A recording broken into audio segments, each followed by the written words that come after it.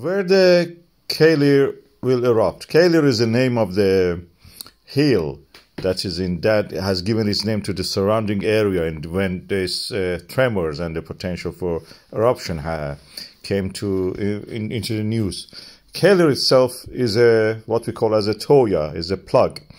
It's under ice eruption of lava, ancient one, and the lava restricts its growth, so it forms a cone. The cone is nothing like a real volcano.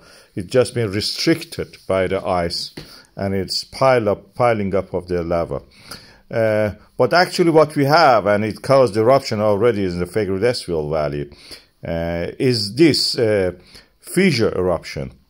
That is the extension of the downward movement of fault lines, which are mid-oceanic ridge exposed at the surface.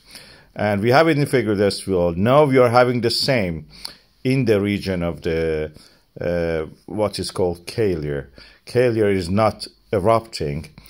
To me, it looks like a plug, what we call as tagja. And what will happen is along these fault lines, red lines that I'm showing you, the potential for eruption. The furthest to the view or those fault lines, the eruption will happen there. So instead of happening on that hill, it happens on the plain under it. So no eruption in that hill, prominent conical shaped hill. That's not a volcano, is not going to happen there.